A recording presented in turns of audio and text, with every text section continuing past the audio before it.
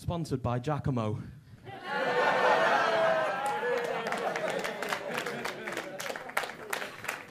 Yes, sir, how are we, Liverpool? We good? Yeah, brilliant. My name's Dan. Unless you're any kebab shop owner in the country, in which case my name's Big Man!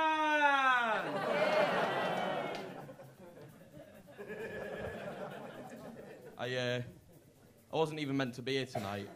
I was actually meant to be at an all-you-can-eat buffet. I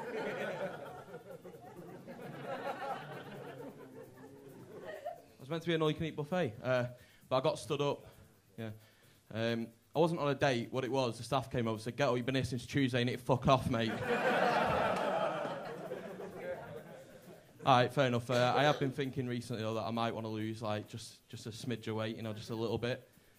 What it is, I get this complex that people look at me and think that because I'm fat, that, you know, I don't take care of myself, that I've got BO or something like that, right? And that's unfortunate, because I was sat behind you earlier.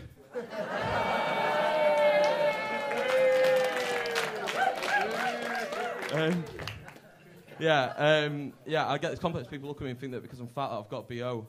But I don't have BO because, you know, as I'm sure we're all aware, BO smells a lot like pasties.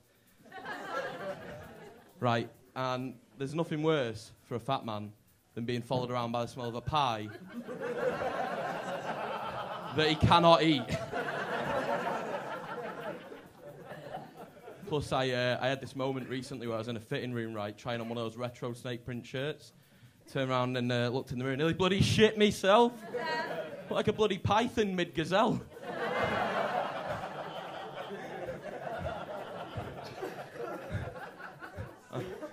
I'm kidding. High street stores don't do clothes my size. Oh.